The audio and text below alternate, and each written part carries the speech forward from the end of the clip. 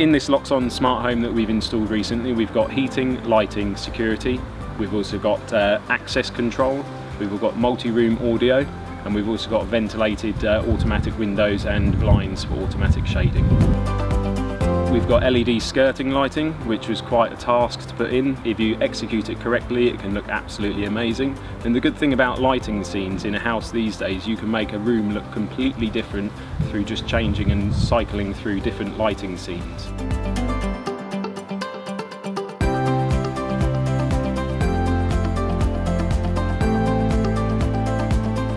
For example, when the customer walks down at 6 o'clock in the morning, then we've programmed it to just have the single pendant come on at about 5%.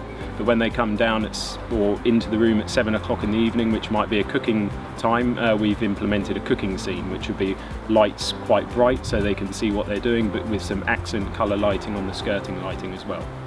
The security features in this house include Loxone intercom, which means if the customer's not at home, they're able to answer the door and ask the delivery driver to leave it somewhere safe. The access control includes the Loxone iButton reader, and that enables and disables the alarm.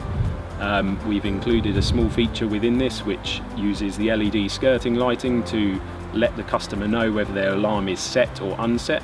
And we've also used the text speech within the music server to let the customer know that their alarm is unset or set and welcome them home when they come in. This house includes 7 zones of ground floor, underfloor heating, and it includes radiators upstairs. We've included all of this through the Loxone control, and because the house is extremely well insulated, this is a great way to control the level of the heating within the house and keep costs down as well as not overheating the house.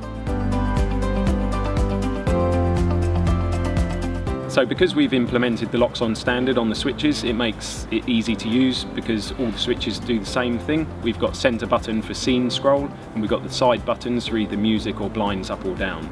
Also in the media room, we've got the Loxone IR control, and we've also implemented a couple of buttons that include the remote to give all blinds down and certain settings for different movie scenes and things like that.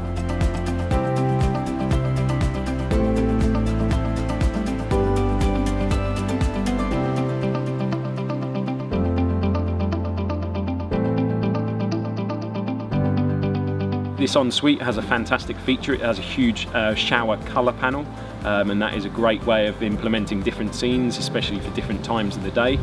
We've also got towel radiators which are controlled via Loxone, and a temperature and humidity sensor air which implements the extractor fan. Some of the additional features that we've got here, we've got Velux automatic windows. These are controlled via Loxone. They will open if the house gets too warm, yet if it's cold outside and it's warm inside, they stay closed because obviously you'd want to keep the heat in. We've also got a Loxone wind sensor, and if the wind picks up over 50 miles an hour, the Velux windows, if they're open, they will close, and the customer will also get a notification to their phone. So the lighting design actually also extends into the garden and the outside areas. We've got some detailed ground LED lighting leading up to the front door, and we've also got 3 large colour changing lights which give a fantastic feature to the front of this architectural house. The customer's been left with a fully integrated smart home that's fantastic to use, it's easy to use, it's fun to show people, it's fun to use, it's cost effective, it's safer, more convenient, energy efficient, and looks absolutely fantastic.